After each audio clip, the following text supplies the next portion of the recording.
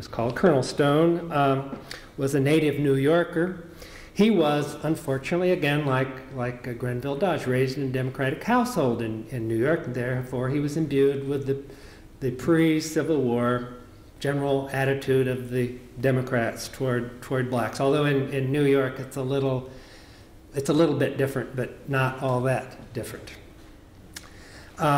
He was reared a Democrat. Now he comes out to Iowa. He participates vigorously in the formation of the Republican Party in the state. He stands as a Fremont elector in 1856. He served briefly but gallantly in the war as a regimental commander. He barely survived Grant's great frontal assault on the fortress at Vicksburg, Mississippi. He returned back here to Iowa to recuperate from serious wounds. He was elected governor in 1863 and reelected in 1865. Now, he was known for a very down-to-earth, folksy, gregarious, unpretentious nature. And Stone felt compelled by Democratic baiting about it during his 1865 re-election campaign to discuss the history of his feelings about black equality. And he did so. This was the kind of guy that would lay it out in front of you, like Jimmy Carter or someone, not a buttoned-up type, but someone who says, yeah, this is how I felt, and I did this, and I did that, and I changed my mind. He talks about this in many of his campaign speeches, and you can pull them all together and get a kind of connected narrative. In regard to the black suffrage referendum of 1857, he had this to say. He said, in 1857, I voted against it. Not because I was opposed to it as a question of abstract right, but simply on the ground of expediency. I doubted whether we were ready for it. Well, now, you see, which is just to say that he did no more than internalize the prevailing Republican Party line about black rights in 1857. We weren't ready for it. Okay. Now the war came, and Stone was at first willing that the war be won without disturbing slavery. Again, the kind of prevailing Republican Party line. Lincoln was going around all during the campaign saying, look, we're not going to disturb slavery where it exists legally in the original slave states of the South. We just don't want it in the West, right? So this was the prevailing line. We're going to fight a civil war just to keep the Union together. We're not going to do anything about slavery where it exists legally, that is, in the 13 original states that are still Southern states. And so he didn't want to mess with slavery. As a newspaper reporter paraphrased his explanation, quote, he had been rather slow upon this subject, and he had never been regarded as a strong advocate of emancipation. He had been conservative on this question. He had been raised a Democrat and shared the views of that party. As Stone himself confessed, quote, I was so conservative I did not endorse Lincoln's preparatory proclamation of emancipation as heartily as many did. I questioned his expediency at the time, although by the time when he issued the final proclamation on the 1st of January, 1863, I was fully prepared to sustain it. Now this is interesting because note what he's saying here. This was a rapid mental adjustment to a kind of fait accompli on the part of Abraham Lincoln. In 3.5 months, this guy who's not in favor of getting rid of slavery, suddenly he's in favor of it. So he reversed his attitude in just a very short time once that became clear that that's what the prevailing gospel, political gospel was. We were going to have emancipation if the South doesn't give up, and that was the administration's policy. Colonel Stone flip-flops on the issue. Now, he also felt initially uneasy about the idea of enlisting black troops. He wasn't too sure about this, and this again was the typical conservative Republican and definitely Democratic line. They did not want black troops to serve in the war. He was not, for some reason, again, I'm paraphrasing a reporter, he was not, for some reasons, very much in favor of the organization of colored regiments, but it had been done.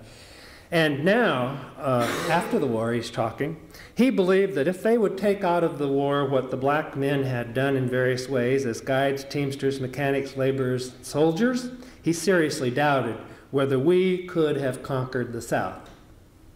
He's saying here that without the black military participation of almost 200,000 black combat troops, plus a whole host of assorted other support people that the Civil War could have been won. He said, you know, we'd still be fighting the war. We'd still be fighting the war if we hadn't enlisted black troops. And of course, that military contribution had included Iowa's own regiment, the 60th U.S. Colored Infantry, which was, well, it was shared between the state of Iowa and the state of Missouri. About half the troops were drawn from various places across southern Iowa, and the regiment was filled up with blacks, refugees in and around St. Louis. So there was a specific black contribution from this state in the war. Stone's original attitudes in some were those of virtually all mainstream Republicans in Iowa as elsewhere, but the war, particularly the quality of African Americans' participation in the Union effort, caused him to see things with a conventional post-war mix of political imperatives and simple justice. Put another way, what were originally policy necessities became transcendent virtues. Abolishing slavery became not only necessary to destroy the South's ability to wage war, but also fulfilled God's law mandating universal human kinship. Black citizenship in the South became more than the main means of consolidating Confederate defeat by protecting the freed from re-enslavement. It also became a reward for wartime loyalty to the Union. About equal suffrage in post-war Iowa, Stone admitted in July 1865 that he'd been hesitant only 2 weeks earlier. He wasn't sure whether equal rights was the thing to do. It is, and I'm paraphrasing once again, it is true he was not in favor of putting that equal rights plank in the 1865 Republican platform because he did not think there was any practical necessity for it. But it was a fait accompli, and now he recognized that a racially impartial suffrage in Iowa was not only a necessary part of national strategy vis-a-vis the South, but would also be an appropriate acknowledgement that Iowa's black population had vicariously proved its worthiness through its sponsorship of a black combat regiment. Governor Stone, in other words, was every man as Republican. What we find in his personal attitudinal odyssey is not some, enormous emotional or intellectual conversion experience, but simply that he read the newspaper, he listened to what people were saying, he observed things, and then he reflected some on what he saw and observed. He was not an intellectual.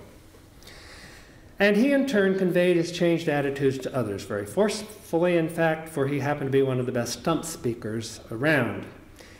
Just to give you an example of the kind of speech he could, the kind of rhetoric he could come out with. Hear this from an 1865 Des Moines campaign speech, but you have to keep in mind that what he's talking about here is black equality. That's the topic. I'll quote him here. I say that we Republicans carried out the spirit of the Declaration of Independence in that platform resolution when we said that all men were equal before the law. Applause. We stand where Madison and Franklin and Jefferson stood when we assert that all men are equal before the law. We stand where stood the framers of the federal Constitution and where the men stood who fought the battles of the Revolution. Applause. I tell you, this principle that all men are equal comes from the Almighty God himself, and it must and will prevail. Applause. The audience response to this kind of rhetoric, you see, is charged with meaning as the words themselves. A measure of the significance of such rhetoric is whether or not important numbers of Iowa's voters actually changed their minds after listening to this, modifying, if not their attitudes, then at least their conceptions of how they thought they should behave when it came to questions of equal rights. For example, how many who had voted no in 1857 then turned around and voted yes in 1868? Well, given the rapid growth typical of a frontier population, Iowa's electorate was necessarily very different in 1868 from what it had been 11 years earlier. It is almost, in fact, within the range of statistical possibility that 1868's referendum triumph could have been caused solely by new voters, that is, young men who had arrived in the state, or old men who had arrived in the state after 1857 or who had come of voting age during the intervening years. That is, that a completely different set of voters had voted yes in 1868 and the older voters were still voting no. That's almost statistically possible. That is, that without a single Iowan really reversing his 1850 position on civil rights in 1868. Well, we can test that one. The lights, please. What we have here is how the Fremont voters, how the Republicans of 1856 voted in 1857, and then how they voted in 1868. This is again with this mysterious technique called multiple ecological regression.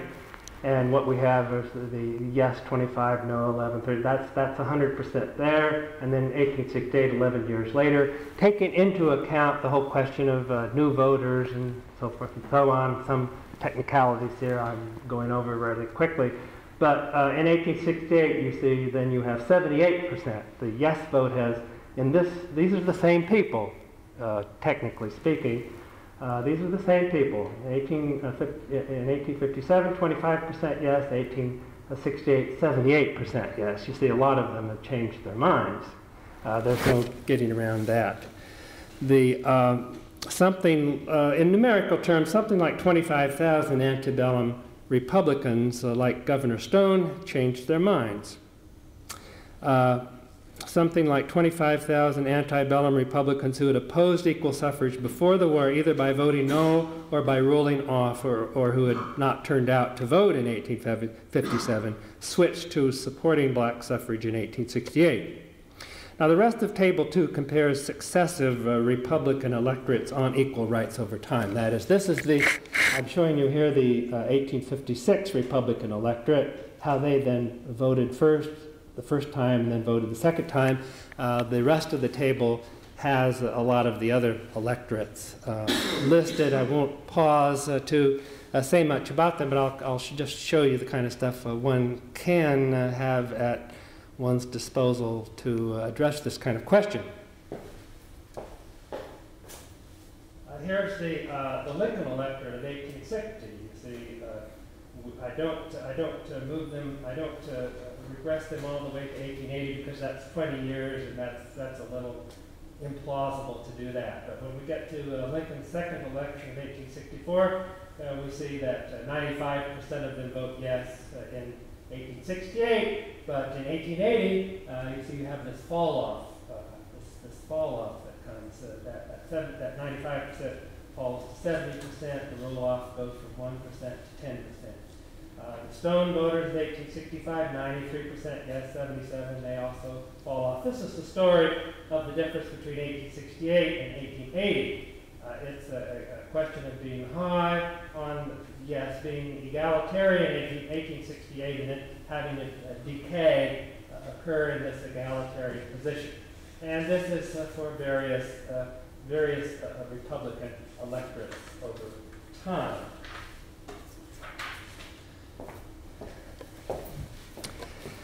It seems reasonable to suppose, the importance of party loyalties in precise political context notwithstanding, that some voter groups shifted position on equal rights more readily than others. And the following tables will rather quickly show some of the tests of this presumption. That is to say that not all Republicans are going to perform this shift the same way as other groups of Republicans.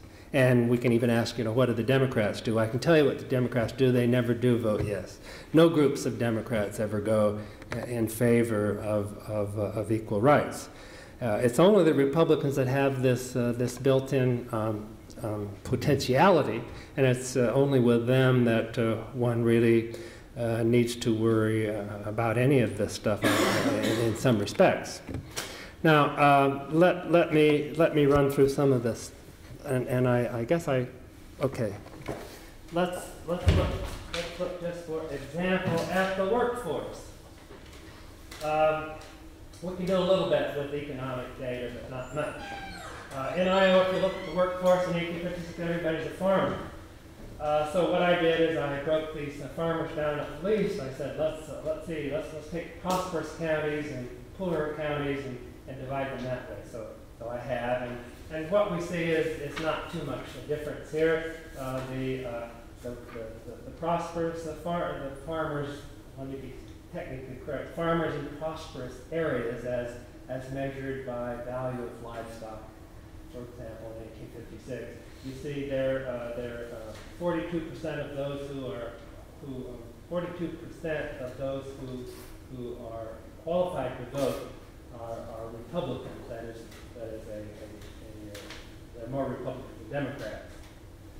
And they are only 9% yes in 1857, and their Republicanism increases a bit to over 50%. They are now much more in favor of equal rights in 1868 than they were earlier, and this is true really all the way down. Those in the population who were not farmers were in a variety of occupations, and I've grouped them simply as non-farmers. Really, the important thing about this is that it just plays up the salience of party. That is to say, what mattered most of all with respect to equal rights questions, whether you're Republican or Democrat. And what we see is that the advance in Republicanism of every group here is informally correlated with the advance in progressive attitudes toward equal rights. Table 4 has to do with this doesn't. I'm not exhausting all the possibilities. I'm just showing you some of the more interesting ones. And this is religious groups. And here the religious data come from the famous church seats, church accommodation stuff that's in this case in the 1860 United States published census. And here they are listed in terms of size. Now the Methodists, there are so many Iowans still today. You know, this Methodism is the prevailing Iowa religion, and it was true 100 and whatever it was years ago. So that I at least divided the upstate and downstate conferences of the Methodist Church in Iowa into two groups. And then the Presbyterians, Baptists, Roman Catholic, and so forth. Now, what one sees here is that there's a considerable amount of difference, see, in how these different groups support or don't support equal suffrage. I won't pause to go through each group. I'll quickly summarize it as I have done here. In 1856, downstate Methodists, Catholics, Disciples of Christ, Episcopalians, they registered all as predominantly Democratic. And by 1868, all of these, but the Catholics, had become decisively Republican. That is to say, the Republican Party politically conquers all of these groups except the Catholics, who remain Democrats. And the Disciples of Christ and the Lutherans in Iowa remain split between the two parties. Yet all church groups dramatically elevated their support for equal suffrage between 1857 and 1868. Iowa's Quakers, the only group to yield more yes than no ballots in 1857, and the most Republican of any denomination, they provided the steepest rise. Lutherans aside, the most obvious central tendency is that each church group increased both its republicanism and its support for equal rights. Very quickly, ethnocultural groups. These are determined by birthplace from various censuses, in this case the census of Iowa in 1856. New Englanders, New Yorkers, Pennsylvanians, Ohioans, Southerns, Irish, Germans. Here, the behaviors of these pre-war ethnocultural groups are interesting. Neither the Irish nor the Germans gave support of any kind or any substance to black suffrage, either in 57 or 68, but the yes percentages among all the other groups rise sharply. In this table, the New Englanders play the role of the Quakers. In the religious table, although these were not overlapping groups. Yankees were the second most Republican. They were the only group to yield more yes than no votes in 57. In 68, they increased their support of equal rights virtually to 100%. In fact, the Yankees and the Irish here in Iowa, as in other parts of the United States, this is no big surprise. That is, the data here confirm what we think was true elsewhere. The Yankees and the Irish are kind of mirror images of each other when it comes to attitudes and behavior toward blacks. The most egalitarian, the New Englanders, the most racially conservative nativity group, the Irish. One more thing. Table 6. Here are the post-war ethnocultural groups. These data drawn from the census of 1870. Here the New Englanders have become such a small proportion of Iowa's voting population. They dropped out. There just aren't enough of them to add in here. But we are able to do something with the Germans that's a little bit new and different when we come to the 1870 census material. We can divide them into mainly Lutheran and mainly Roman Catholic according to what parts of Germany they come from and whether those parts of Germany were predominantly Lutheran or Catholic. See whether to see whether or not that the religious persuasion is making a difference. What does this tell us? Again, it tells us that that people change their minds. The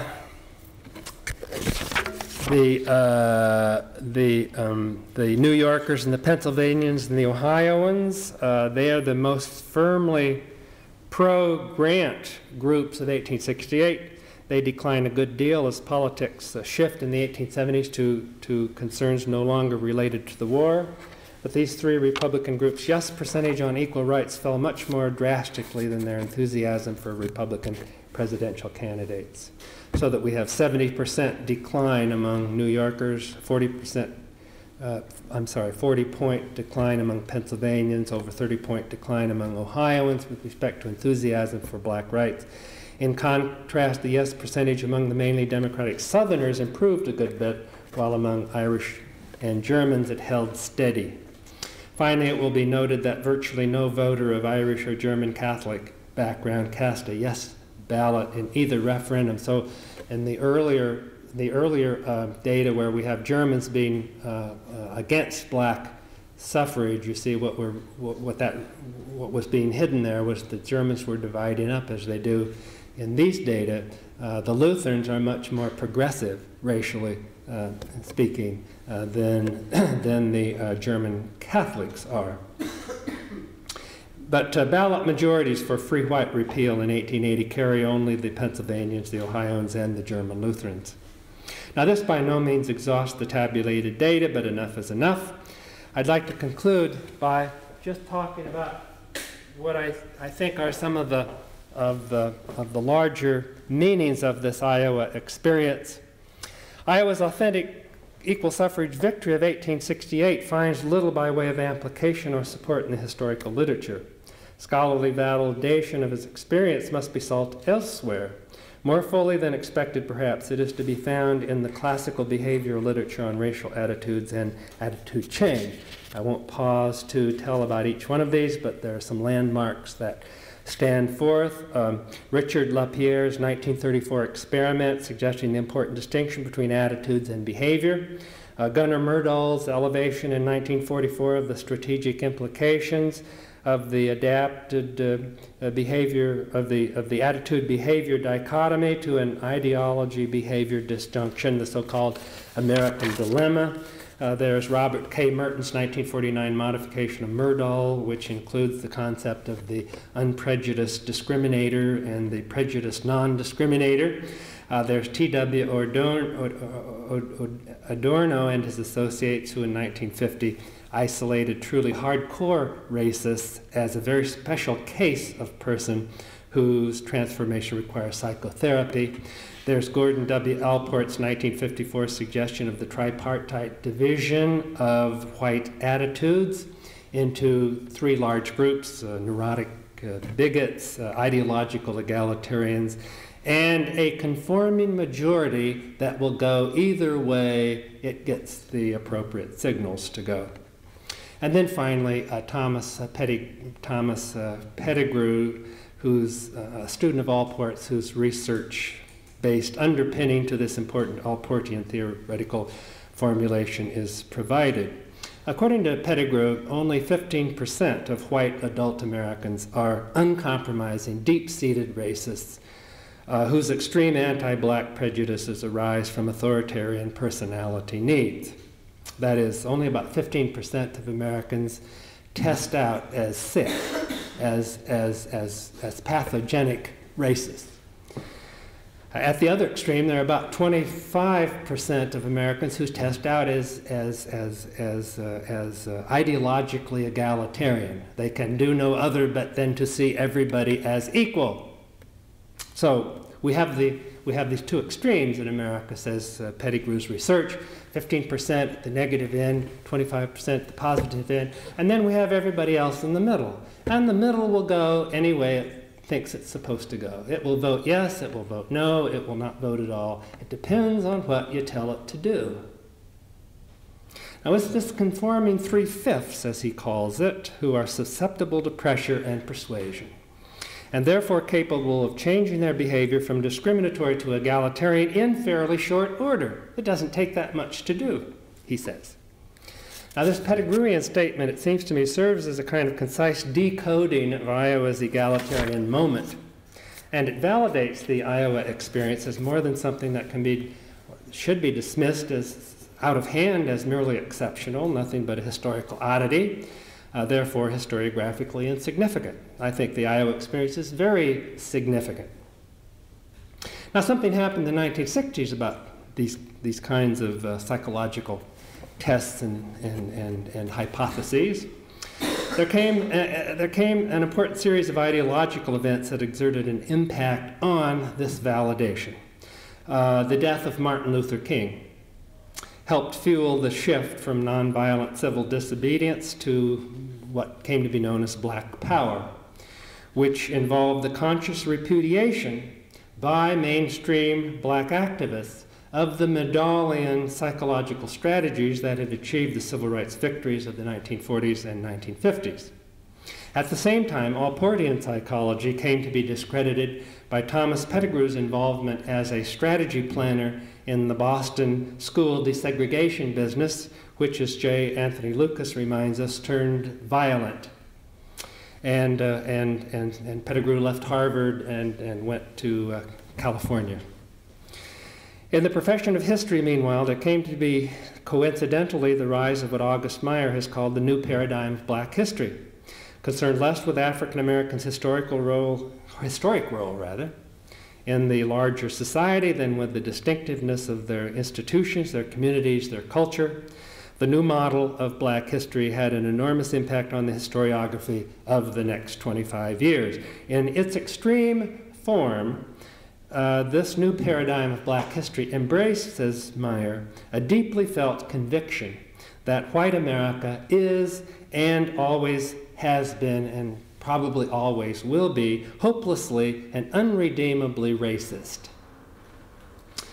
Now, most of those openly espousing this very pessimistic view, have been black Afro-Americanists. Although their indignation has strongly influenced an entire generation of white historians, perhaps best exemplified in the later work of C. Vann Woodward and many of his most prestigious students. The pessimistic historical mood of such scholars, both black and white, was only exacerbated in the 1980s by President Reagan, whose posture of innocence and ability to offer mainstream America a vision of itself as innocent of racism, in Shelby Steele's phrasing, further alienated black historians and those white scholars who, out of a guilty deference, depended upon black scholars for their ideological cues. Allow me a personal experience just quickly to explain what the results of this kind of thing can be. I read an early version of this paper at an annual conference on emancipation and its aftermath in New York City in 1986. There, at some point in my presentation, Within the hearing of a confidant of mine, a prominent black female historian remarked to a prominent white feminist historian, quote, "I'm not coming to this conference again," unquote. Well, you see, what that means is that the pessimists and optimists are not arguing with each other. That is, those who believe that America is unredeemably and hopelessly racist simply do not want to hear about the Iowa experience because they cannot explain it. It upsets them, it offends them, and it's going to be ignored because it simply there's no place to put it intellectually into either their experience or into the historical literature, which is still dominated by the pessimistic mood, if you will.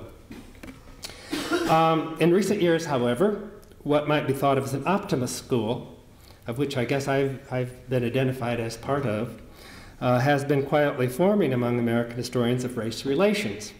The work, for example, of J. Morgan Cowser, who, ironically enough, is a C. Van Woodward student, but his work on the 19th century origins of school desegregation litigation, in which in the 1880s and 1890s, black court suits against desegregated school systems were winning in states all over the country, Louisiana, Kansas, and here in Iowa as well. It's completely not part of the literature, you see, of black protest. The blacks were not supposed to win school desegregation court cases in the late 19th century, but they were. But nobody knows about it. Nobody wants to hear about it because the prevailing orthodoxy, you see, is one of America as being unredeemably racist. So there are some of us who are beginning to assert that 19th century America had much more moral capacity for racial justice than the current orthodoxy as defined by the Aaronic paradigm gives it credit for. But Iowa's egalitarian moment from the historian's perspective possesses aspects good and bad, and let me really finish on this note. The upside is that it was a straightforward instance of a white majority in a large civil jurisdiction voluntarily relinquishing its assertion of black inferiority. Hitherto, the idea of black inferiority had been a means of maintaining its own guiltlessness, its own innocence about racial wrongdoing. Iowans before 1868, as people all over the United States, could say, you see, we are innocent of wrongdoing toward blacks because they are inferior, they deserve it. See, don't blame us, that's just the way it is. By relinquishing this mythology and by admitting black adult males to the electorate, then you see Iowans have given up this idea and they are in effect repudiating it. Now this is a very important act, you see. In 1868, if not exactly in 1880, Iowans self-consciously did the right thing. And in doing so, they set an example for the nation to follow, and it seems entirely correct to honor them, in a sense, for that very reason. But the downside is that Iowa's experience was not transferable elsewhere, not even to other northern states, to say nothing of transferable to where it was most desperately needed, which was the South. The most obvious difference, and it doesn't take, a superior IQ to think this through after a bit, there's a difference between Iowa and the South, and the big difference is the South, the former slave state, the region of slavery, was that that in the Hawkeye state there was no economic investment in black inferiority. You see, black Iowans could become full participants in the political system without disturbing the prevailing system of labor, the economic status quo. And that's untrue in the South. Once you admit Southern blacks into the voting population, then things are going to disrupt the attempt by white Southerners to bring blacks into a form of slavery known as peonage and keep them there so that there's a cheap black labor supply so that one can grow cotton and raise tobacco. And it is perhaps no paradox that Southern blacks would not be truly emancipated in the United States until the passage of the Civil Rights Act in 1964 and the Voting Rights Act in 1965, by which point Southern agribusiness was well on its way through mechanization to overcoming its traditional need for cheap black labor. So African Americans in the United States become finally emancipated just at the moment, finally, when there isn't that heavy investment by the South in that form of cheap labor. Well, back to Iowa, one can just conclude on this note. Was the Hawkeye State an especially good place for blacks to live? Well, there's a lot of evidence that this was a relatively benign place for blacks to live. For example, Iowa's record on lynchings was exemplary. There was a lynching of a black person in Dubuque in 1840, and from then until at least 1912, there were no other lynchings in Iowa. There were no illegal punishments for crime in Iowa, at least until 1912, which covers a considerable period in which there was all sorts of violence done to blacks in states like Nebraska and Illinois, and certainly Missouri. Black sojourners from George Washington Carver to Helen Caldwell Day testified to the lack of racial discrimination they felt here. Lawrence C. Jones, after facing down a Mississippi lynch mob, certainly knew the difference between black life in Iowa and in the Deep South. The northern migrating residents of Buxton, the racially integrated Iowa coal mining town of the turn of the century years, these residents later looked back fondly on their experience and compared it unfavorably to life in Des Moines. Iowa's most famous contemporary black native, the opera star Simon Estes, grew up in Centerville on the Missouri border, a town in which the movie theater was racially segregated, although he and his white high school friends integrated it without incident one afternoon. But let Iowans not wallow in their innocence. This is not an occasion for celebrating Iowa's Iowa's kind of special favor and special achievement in this line. In 1875, the young man who would become baseball's first superstar, professional big league baseball's first superstar, signed with the Chicago White Sox in 1875. He became the club's player coach and then the player manager almost until the end of the century. To social historians, however, Adrian Cap Anson is most important because in the 1890s he forced the major leagues to divest themselves of their black players. By refusing to let his Chicago White Sox play against teams that had black players, he single-handedly segregated big league professional baseball, a handicap that the sport would not overcome, of course, until the painful ordeal of Jackie Robinson in 1946. Good old Cap Anson, another redneck from Georgia or Alabama, you might ask? No, Cap Anson was a racist born and bred in Marshalltown, Iowa. Thank you very much.